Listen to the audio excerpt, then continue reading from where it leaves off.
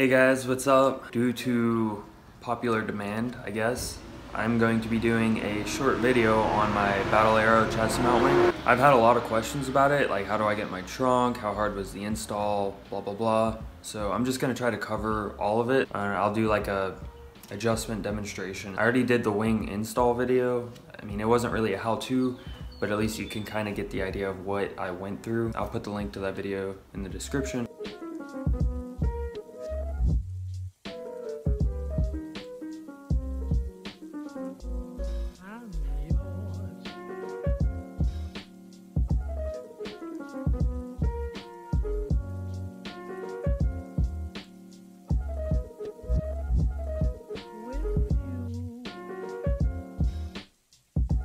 If you want to get in your trunk a lot, don't get a chassis mount.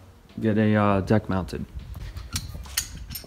So I'll go ahead and adjust it, and then I'll show you all that. And then after I get it adjusted, I'll kind of review everything. There's a bolt inside of this, like literally right behind this bend on both sides. You're gonna remove that, and then you're gonna loosen this bottom bolt on both sides, depending on, you know, what orientation you set it up with. All you're gonna need are these wrenches, depending on the size of hardware you're running. For me, it's 2/13s.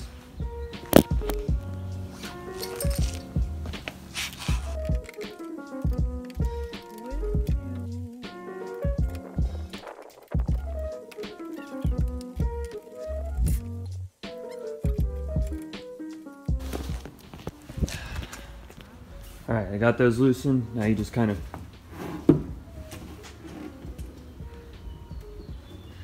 rock it back.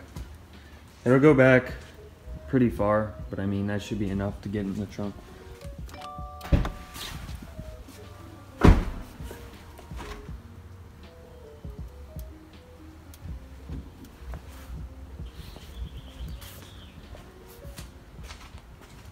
There you go. It couldn't have taken me but maybe a minute or so. I mean, I don't really need to get in my trunk. I don't use my trunk anyway, because I have my trunk set up in here. It'll rock all the way back until you run out of adjustment right here. This is your little adjustment guy. I only have to move it back that much to get the amount of clearance I need, but you can roll it all the way back or whatever. Close your trunk. Rock it back up.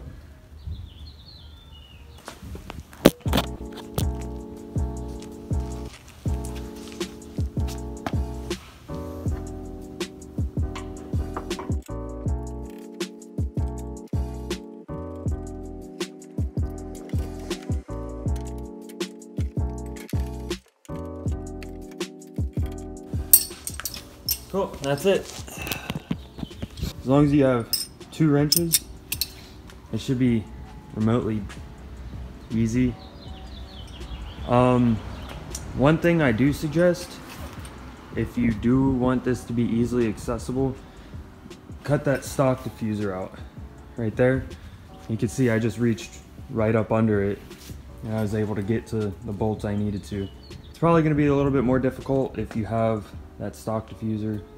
If you have that stock diffuser, you might not want this. If you want to get in your trunk often, I really don't recommend getting this set up anyway. There's no way you'd be able to open it without moving that or come in contact with those arms.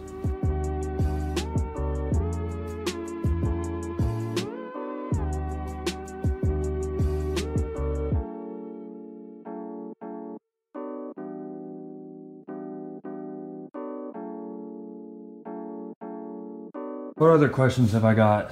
This is a 74-inch, basically fiberglass, the FRP. I actually bought it used from one of my buddies in Hawaii, Alex or Ahab on Instagram. I believe you could get it 70, so you could get it a little bit shorter. I personally wanted the 74 because it kind of matches. It's not quite as wide as the car, but it's almost there. I feel like the 70 or whatever the smaller sizes would be a little bit too small and it would look kind of awkward. I bought all of like the arms and the bash bar section. I bought from Battle Aero brand new. You don't have to buy the deck to buy the mounting kit if you don't want to. They're pretty cool. They're willing to work with you. You just gotta contact them and ask them. I made these ones based off of the red ones I had. These are just made out of ABS because I didn't want the red that it came with. When I first did the install video, I had the red ones on there, and a lot of you guys were saying you didn't like them.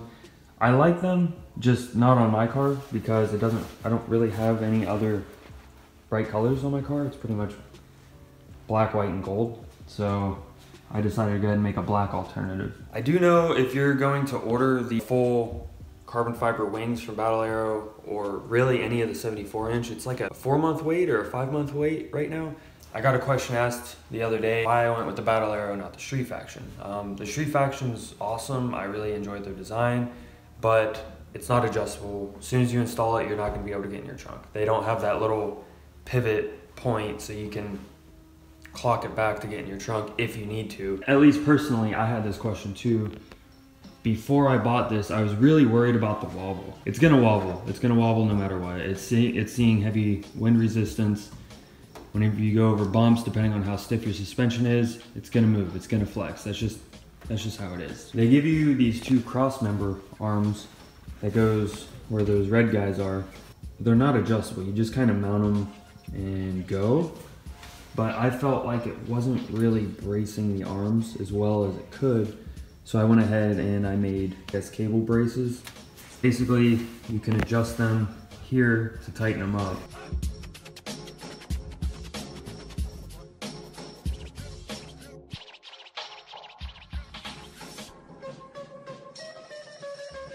One thing I definitely did though, is I went around and I got all the tools for each individual piece of hardware.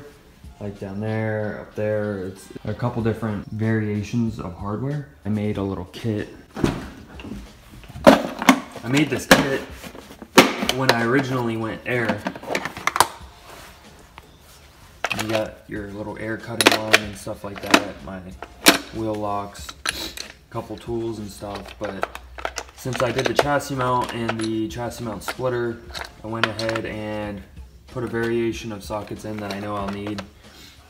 And I have spare hanger, spare airline, ratchets, red tape, you know, just the essentials.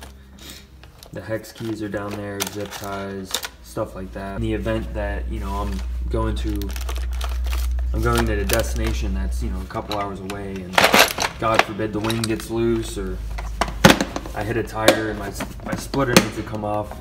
The wing is 100% adjustable. I have it adjusted as low as it can be in the front and not quite as high as it can be in the rear, but you do have that adjustment. So you can lift it in the front, you can lower it, lift it in the rear, whatever you want to do. And down here, you can have it mount more than an inch of adjustment. You can hug this whole thing down a little bit more and it'll sink the overall height down. Yeah, if you're not looking for something aggressive, this definitely isn't the wing for you, at least in my opinion. A lot of guys are going with the deck mounts. I don't mind the deck mounts, but you do have to put holes in your trunk. I'd rather put holes in a bumper that I already cut for the stock diffuser. And I've just noticed a lot of trunk deck warping when people are putting these 70+ inch wings on their deck. So overall, ease of installation of the Battle Aero wing, not quite the easiest, but it's not quite impossible. You have to do a lot of measuring. You have to do a lot of guesswork when you're cutting your rear bumper. I'll try to throw some of those clips in of how I did it.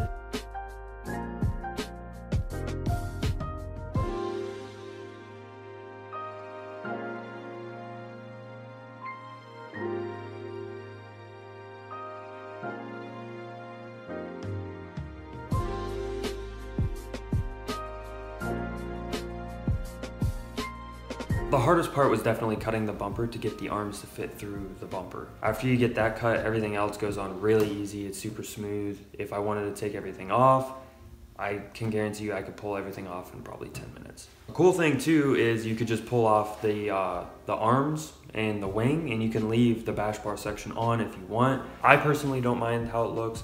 Some of you might. I mean, again, that all comes down to, you know, builder's preference.